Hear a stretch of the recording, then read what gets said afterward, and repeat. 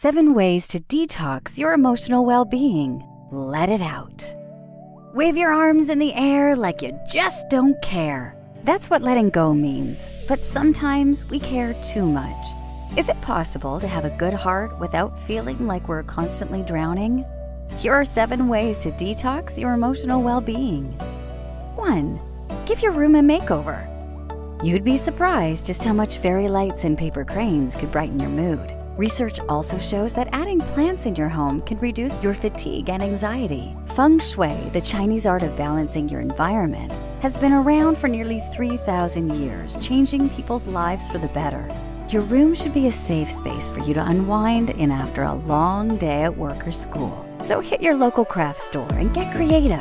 Who says detoxing had to be expensive? 2. Hydrate like a boss. Humans are made up of 75% water, so it's no doubt that dehydration affects the way our brains think. Studies show that even mild dehydration can quickly affect our mood.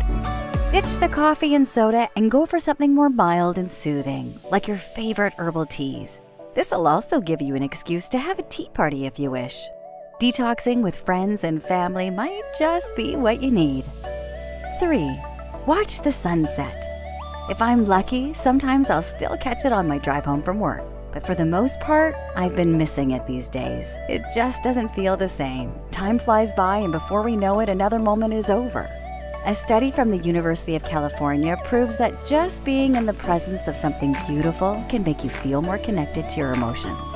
Similarly, researcher Jai Wayne Jang also discovered that those same emotions not only improve your well-being, but motivates you to be more generous to others. There's no such thing as a boring sunset. So seize the day and let it remind you that even after bad times, tomorrow is always nearby. 4. Doodle or bullet journal. When life feels messy, we don't always have the option of getting away for a vacation. So why not get far away with your imagination? Invest in a good journal and doodle or plan the month ahead. According to medical doctor Maria Rodell, the more we are surrounded by clutter, the more it slows us down mentally and physically. When your mind is filled with loud thoughts, sometimes all they need is some color and organization. 5.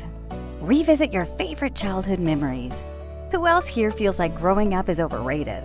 Responsibilities grow by the second, and so do your bills, but it doesn't always have to be this difficult. Watch a Disney movie or reread a book you loved as a kid. It'll give you the perspective you need.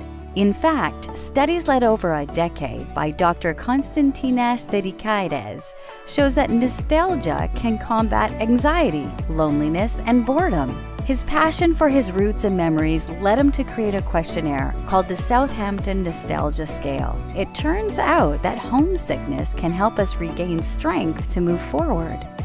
6. Tell someone you're sorry. People's egos tend to always get in the way of being real and honest. No one's perfect, and none of us are a saint. If there's something that you've done wrong in the past that you've never fully owned up to, call up that person or find them on Facebook and let them know that you're sorry.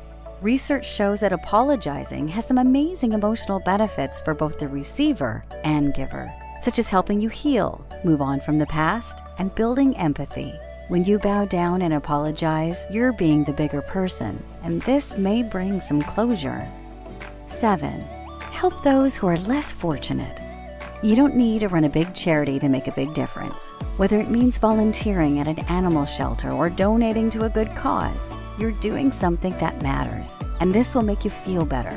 In fact, you'll be surprised to hear that doing good deeds not only reduces your stress levels, but also your blood pressure, which increases your lifespan. Research from Carnegie Mellon University shows that doing volunteer work may increase physical activity among those who aren't usually active. I'm lucky because I get to do something meaningful here at Psych2Go, and I want to thank you guys for being such a strong, supportive community.